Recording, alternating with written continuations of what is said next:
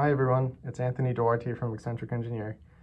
Today I wanted to make a video showing the assembly of the new Nathan 1918A non-lifting injectors. It's been a really fun project and I thought you guys would enjoy seeing one go together, from all the parts scattered out to a complete assembled, ready to ship injector. So the first step's already been completed, which was to press in the combining cone. I did these all at once, and I made a special manual to do it because I didn't want to risk compressing the body. There's two distances in here that are very critically machined to a very precise distance, and if they got crushed even by a couple thousandths, it would make a difference on the injector's performance. So that's already been done, but let's go ahead and put in some of these caps. So on the prototype, there was a little flapper check in here which helped with priming, which is not necessary on this, but I still wanted to have the cap as a separate piece and not cast in, because I just think it looks much better. So even though it's decorative, it does need to be tight to seal off the combining chamber. And then this was a check valve in here for the delivery, which is a redundant against the boiler check, but that was typical on full-size injectors to have a redundant check valve.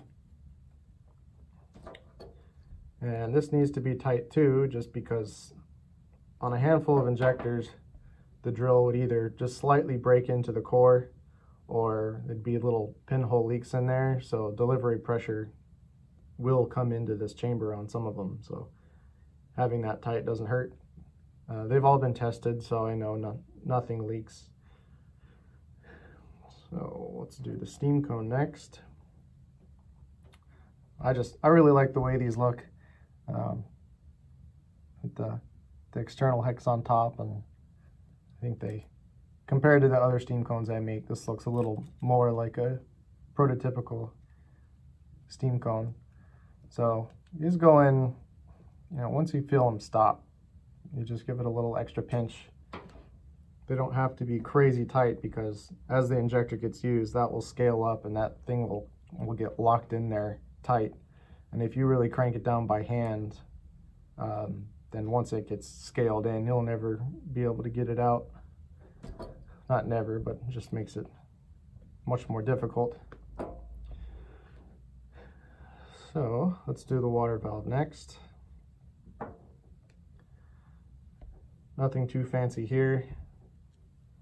The valve itself is 3/16 stainless, which is one of the most corrosion resistant stainless steels. It's a little Teflon packing gland and a little packing follower, which I found really helps. Just makes it tighten much more effectively.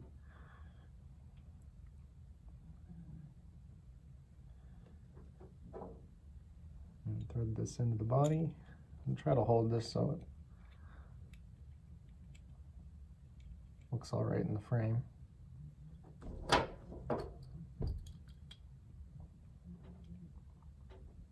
Okay.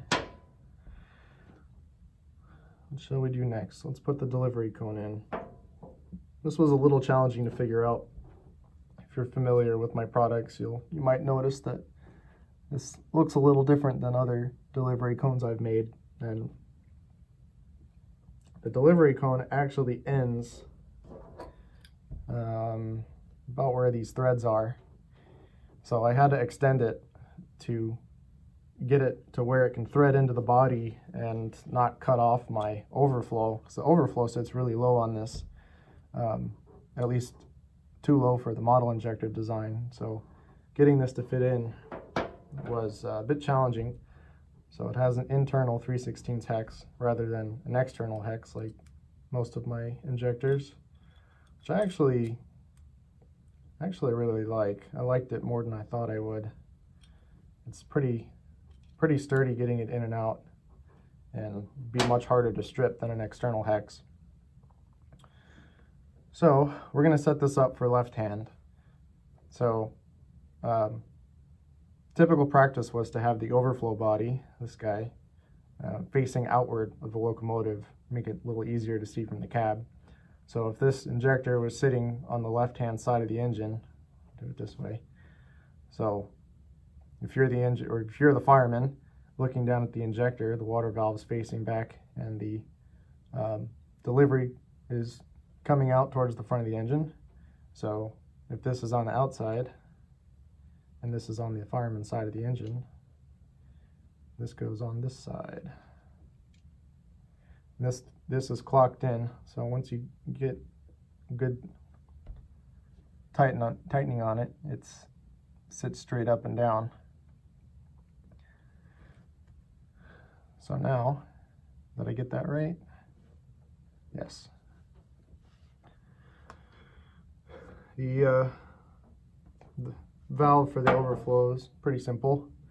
It's just a little cap with a guide hole in it, and the little, these parts are so small. Goes in there, and then this threads in. Oh, actually, before I do this, one thing I like to do after I assemble the delivery cone in there with the washer is give it a little shake, so I can hear that the washer in there is not only there, but moving freely. Just a simple way to check to make sure that all things are as they should be.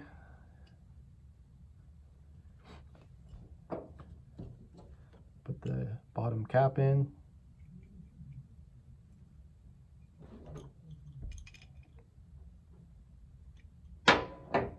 And this seals off the other side. So if I screw up and send you a right hand instead of a left hand, all you have to do is unscrew the overflow and unscrew the cap and switch them. And the overflow will clock into either side of the injector on any injector body. They're all machined exactly the same. Okay, it's going nicely. I'll put this connection on for the overflow.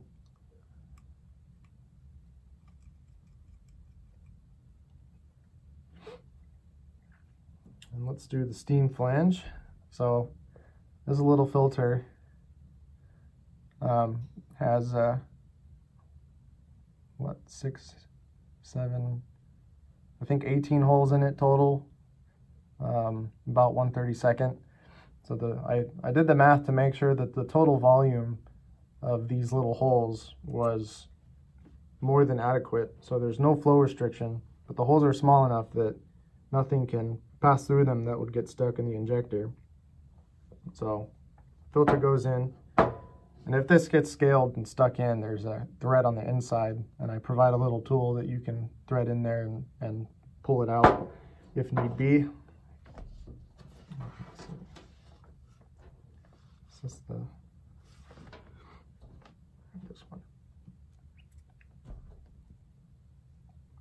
I don't know if you can see, but two edges on these are chamfered, and those face inward towards each other, because otherwise your bolts and nuts will be clamping down on an angled surface. So the outside needs to be the side that's flat. We'll get this flange sort of pre-assembled here. The nuts and bolts I had custom made by Wayne Godshall. These are the American Model Engineering hardware.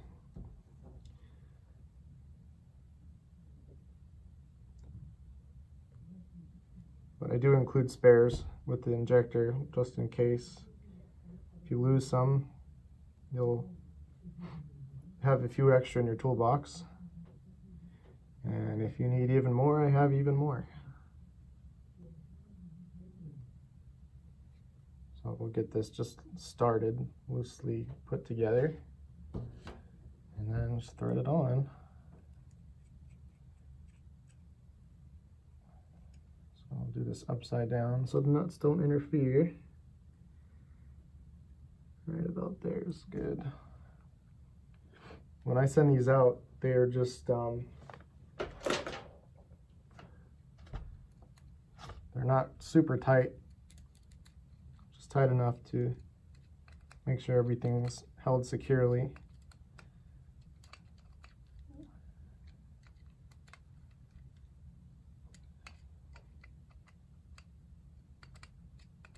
Just go around. Okay. Looks nice. Looks square. Now let's do the delivery. Same procedure. Pre-assemble the flanges. I like to do this side. On the steam end, I put the bolts on top so that if you were to disassemble it, gravity keeps the bolts in and the nuts fall out. You can catch them with a cup or something. And then on this one, I like to do it the other way. The bolts on the opposite side of the flange.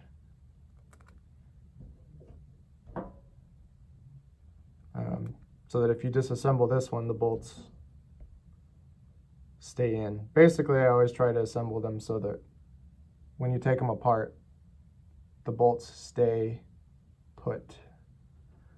So the nuts are the things falling out and not the bolts.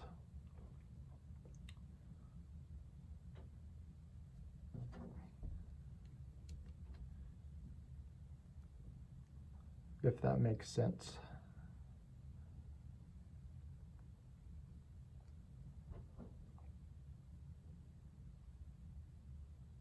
With the filters in there, hopefully you'll never have to take this thing apart once it's been put together.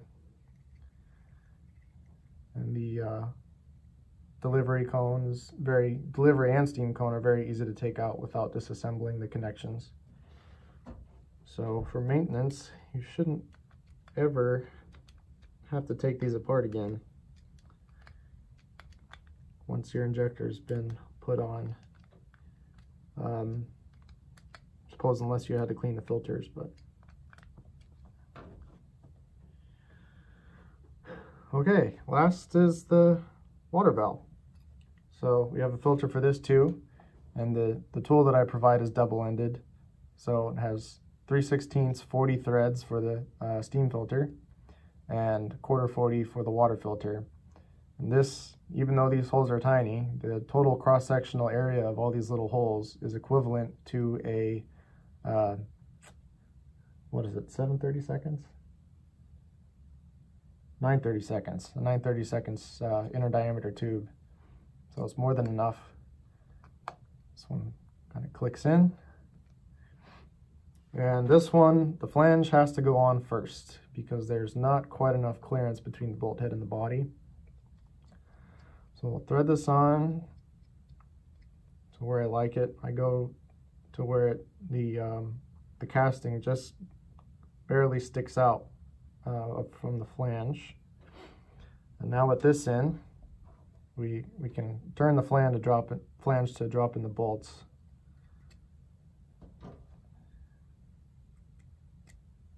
Hopefully you can see this.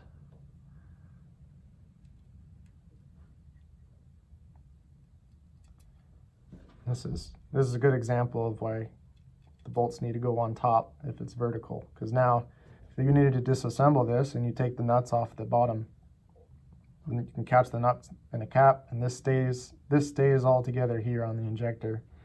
And then when you go to reassemble it, you just put it back on and tighten up the nuts.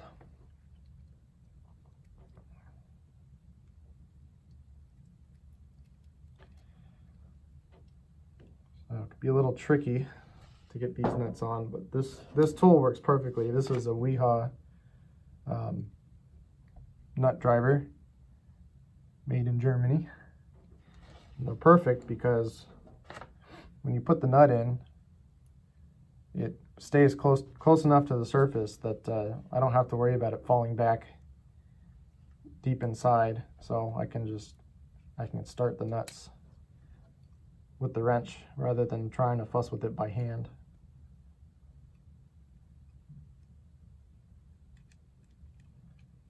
Suppose if you were to have something in your toolbox, I would get one of these, one of the long ones, well, two of them, and then cut one short so that when you're out in the, if you're servicing your injector out on the track, you have something that you could quickly just get out there and get the nuts started. Would be my recommendation.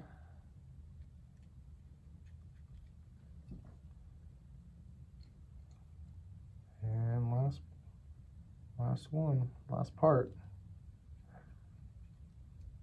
Just get these snugged up.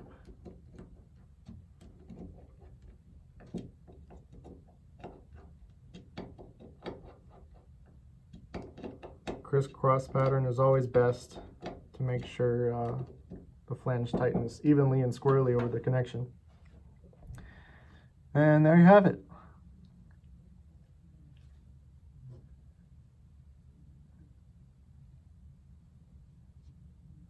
So when I first started Eccentric Engineer, going on close to 4 years ago, this was one of the first products that I announced that I would be making.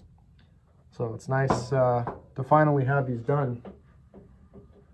And I'm super happy with how they came out, and frankly I'm glad that it took this much time, because a lot of design changes have been made over the years as I've learned what to do and what not to do, both with injector design and with castings, that these ended up just coming out beautifully, far better than originally designed.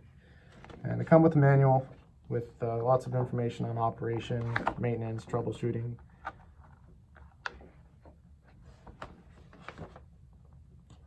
And they're in stock, so I have extras. If you've ordered one, it's already on its way. And if you want one, I have extra. So, thanks for watching.